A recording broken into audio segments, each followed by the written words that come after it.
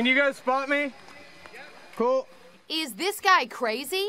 He's about to backflip off a 112-foot cliff in Vermont.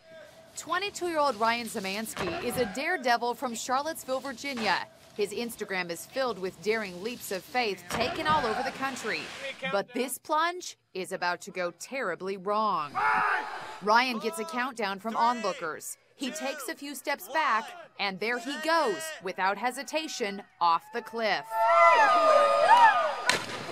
You can hear the thunderous splash as his body hits the water. Watch it from a different angle.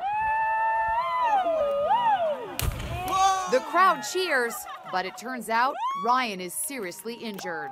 When I hit the water at first, I was so elated that I thought I had landed this jump perfectly. It wasn't until I tried to stand up and watched my knee just completely buckle to the side that I knew something was wrong. When he slammed into the water, he tore every ligament and tendon in his right knee. He nearly lost his leg. They could fix everything inside without having to amputate the leg, I guess, but apparently they came pretty close.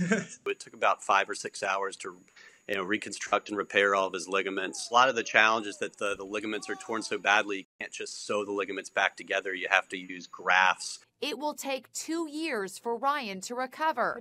And I just had to ask, Ryan, what were you thinking? It was just something I had really just obsessed over for the past 4 years.